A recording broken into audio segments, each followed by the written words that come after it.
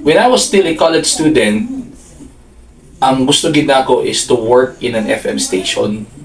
I still vividly remember way back 2006, sa dihang nangita ang campus radio DJ. Wala ko nag-expect nga makuha ko because there were hundreds of applicants that time, and I've heard na duhalay kwaon. Unexpectedly, the program director called me and informed me that I passed the first level, and I will proceed to the next level, which is the on-the-job training. And dito na nagsugod akong career sa FM. For the record, kinigid nga radio station, campus radio before and now Barangay FM, gave me the opportunity for my career as a radio DJ. Talk to Papa during my time, that was way back mid-2000, if I'm not mistaken, 2008 to 2009, 2007, 2009. Talk to Papa siya, a typical Talk to Papa, problem sharing, and mostly about love problem. I give it a different flavor. So usually manggo during my time, kapag ka mga love problem, mga problem sharing, ang mga host manggod sa mga nga program are where kanang soft, lambing, caring nga mga host. So in order for me to sound different, para mapansin ko, labi na nga that time stiff kayo ang radio competition, I made a different flavor sa Talk to Papa. So kapag ka mag-anga-anga ang problem sharer, I mean kay sayop niya ano nga solusyon ng problema, ako to ang klaseng host nga kasama na ako mismo ang problem sharer. Oo. And then naay mga times pa nga kung naay other person involved nga mo'y naghatag siya ang problema, ako pong tawagan. Oo, akong tawagan.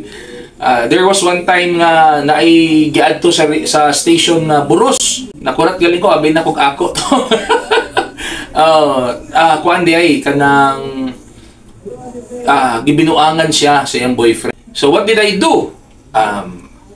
I asked her kung asa nagtrabaho yung boyfriend, and akong gitawagan ang kuan company sa atong nakaburo sa iyaha. Akong gisumbong kadtong lalaki nga akong giignan ang ilang HR nga ang ilang employee na ay gibinuangan nga babae, unya iyang giburusan, unya iyang gibiyaan.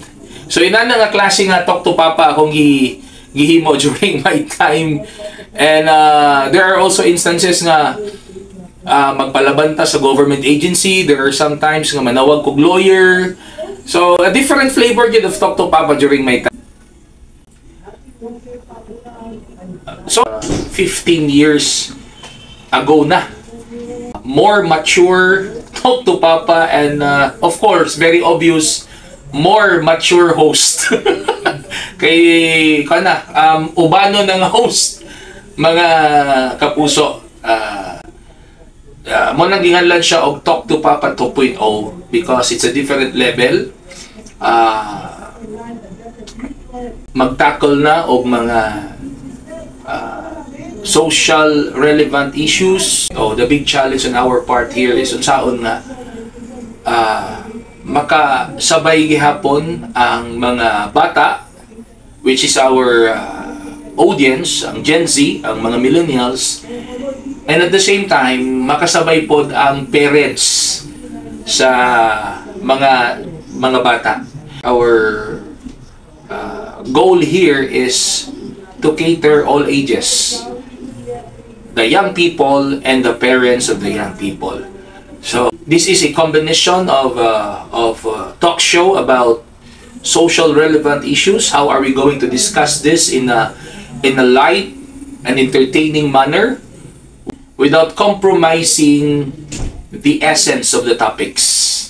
So in-depth siya nga discussion sa mga trending issues in a light entertaining and yet informative way of discussing those topics. So muna ang Talk to Papa 2.0.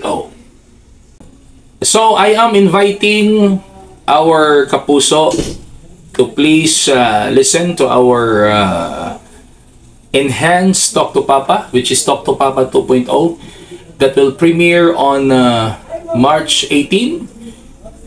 That will be Monday, 9 a.m. to 11 a.m. So, akong gi-invite ang mga Gen Z, mga bata, to listen to this program. And ako pong gi-invite ang akong mga listeners before. Mga listeners ko noon na mga tita na ngayon. Mga listeners ko noon na mga mama na ngayon. And everyone, hope na I will not fail your expectation. So, keep on tuning to Barangay FM 100.7, isang bansa, isang barangay.